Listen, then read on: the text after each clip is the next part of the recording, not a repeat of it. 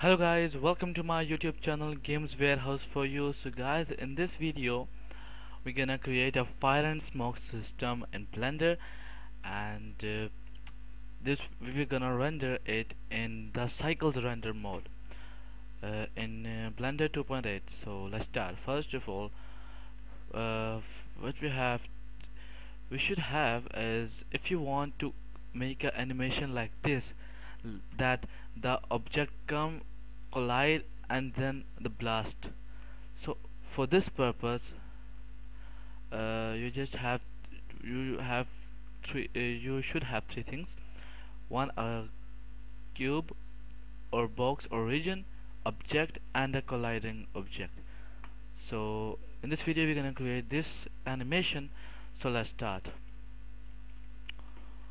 So guys, here I have a simple scene, and what we're gonna do is we're gonna first make the particle system for the car to get destroyed, because the smoke and fire doesn't destroy the car, it just creates a effect.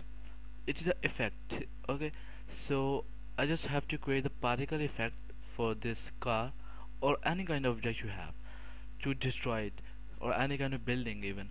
So click on this particles and then click on new. Now I have a particle system, and you can see that when I start the animation here, it emits the particles which go downwards. It means the object we destroy go down. So we're gonna change some settings here of physics. We will click this option, which is multiply mass with size. Okay, and then we go to forces, we set it to 1, and we will change this after observing the explosion. So for this purpose, now it also doesn't destroy the car. So to destroy the car, we go to the modifiers, which is here, and then we go and add a modifier of explode, and now you can see that the car destroys, but it regenerates itself and it doesn't destroy completely, or now it is not much realistic. So for this we will select this size and cut edges, so this will destroy the car more realistic, or yes, it will destroy car more realistically. So we go to particles, and here we cannot see the destroyed part of car, so for this I will increase the size so you can see the parts of car destroying here. Okay, now this is good, and the random size to full 1, and the size to random size 1. Okay, now we can do some things to make it more realistic. Number of particles, so I said it no 8,000, so it will emit more particles, so it will look more realistic. 8,000 are too much, so 5,000. Okay, now okay, random, yes, random, or now this to full, no, not full, point 0.2. Okay, random directions. Okay, and then just that's it. Or okay, now we go to the physics, the last tab here, and then we add a smoke, because when it destroy it produce smoke and fire. Okay, so we go to smoke, and then we have three options: domain, flow, and collision. The object which is need to be destroyed, like which is needed to be destroyed, which is this object here. So for this we use flow, and domain and collision will be discussed in the video later. So flow, and we don't want only smoke, we want smoke and fire, so we select the smoke and fire, and initial velocity, and smoke color to little darker. Okay, Now we cannot see the smoke even in the render mode, so because of we don't have any kind of region in which the fire occurs. So to make the atmosphere the region, we will create a cube. So mesh cube, and increase the size of cube, and now it is a region. Oh, sorry, man. Okay.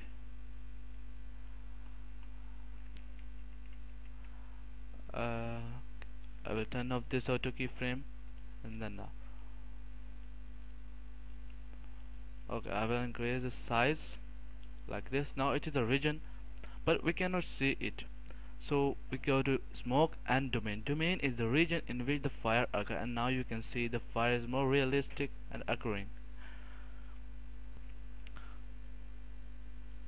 So now you can see the fire occurs, and it is too slow. It is like it doesn't go upward fastly, but we will fix it in the video.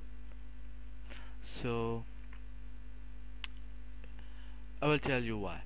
And now, but you can see that when the animation starts, it just started emitting smoke and fire.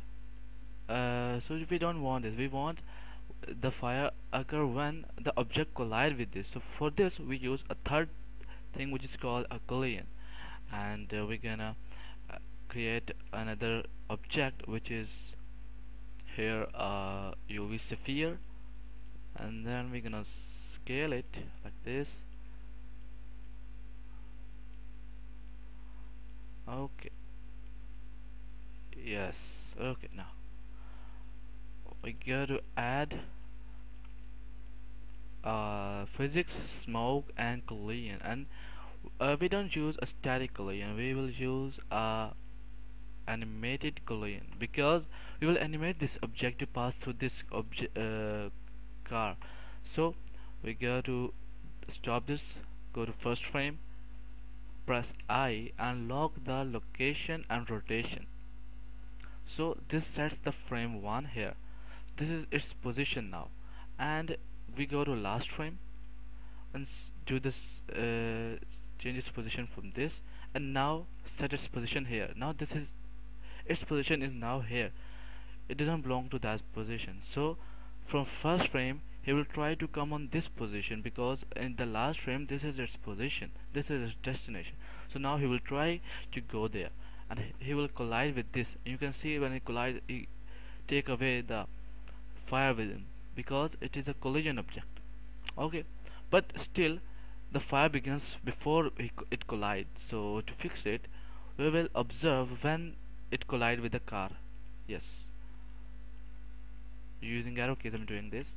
Okay, now you get it collide on 68 frame. So we go to car, we go to select the car, and here we go to particle systems, which is here, and then we go select 68. Okay, and it passes through about 86, so we set it to 90 to make it more realistic. And then, but still I have set it the particles, not the fire, so I will select this domain, and the physics smoke, and we get down, and here in the smoke cache, from start we started from 68 and end at 143, the ending frame, which is 143. Here we have 143, so 143 at the end. It did not stop it before the animation. And now you can see that when it refreshes, now no fire occur, no explosion. But when it collides, it is blast, and you can see all the car destroys, and if fires occur. And one thing, that the smoke stops here, it didn't go further from this cube, from this domain. So to fix it, we will select this smoke adaptive domain. Okay, so now this will fix your problem. Okay now, but one thing, still one error. We are using the cycles render, and you can see that we go to render mode, we can see the cube only, not the car, no fire. So to fix this, it is a simple solution, and per but we have to create a complex flow node editor for this. I'm not going to create a node editor, I'm using the built-in Blender node editor. But this node editor is only for smoke, not for fire. But we have to create the node for fire. But do not worry about it, because it is only consists of only three node objects. So now we select our domain, which is cube, go to material, new material, and delete all of this, and select the scene, create another mesh of cylinder or anything, not necessary to select a particular object. Go to object, quick effect, quick smoke. So now it will create a quick smoke for this. If you see, when I will just start the machine, it emits smoke. Okay, so we can see this smoke in render mode, but not the smoke I have created. So I will copy this node and then delete this object and go to my domain and paste this here. So now if I go to my render mode, like this smoke, it emits smoke. Yes, we go to render mode and we can see the smoke, it is full black. We don't want it.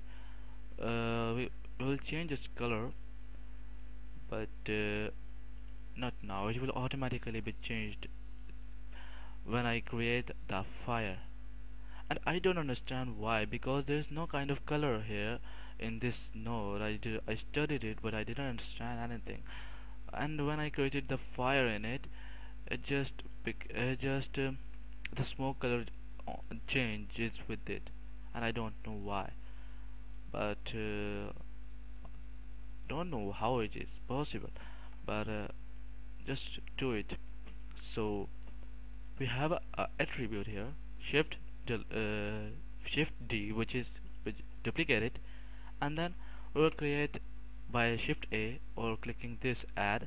We go to the converter and color ramp. We select it and select this factor to the color lamp. No, color to factor color ramp. Okay, so we have to make the color here. So you can see the fire have about three colors of orange, yellow, and white. It also have black colors at the sides, if you see. So make a little black here, and control and click here. So now we have another this object on the red color, because red color is also in this present in fire, if you notice. And now we're gonna create orange color like here. So orange and bright like this, and we're gonna create a yellow color, because yellow color is also present, and white color, we want white color more. So like this. So now we have a white color, and like this. Now we have a color of fire. Okay, if you can see it clearly, if you see, yes. Okay, now shift A, and you can see that when fire occurs, it emit light. So for the emission of light in Blender, we use emission shader. So we go to shift A, shader emission.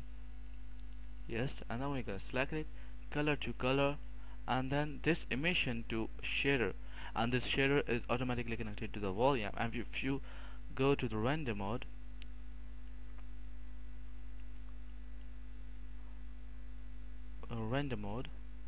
you can see the fire also occurs. It is not more realistic because it isn't rendered properly, and we cannot render it because it will take about 4 minutes. so we cannot afford it. So go to solid mode again, but it works, and it will emit smoke also if you render it. Okay, so you can see the now your project is completed. So guys, for now this video ends here, and till the next time, goodbye.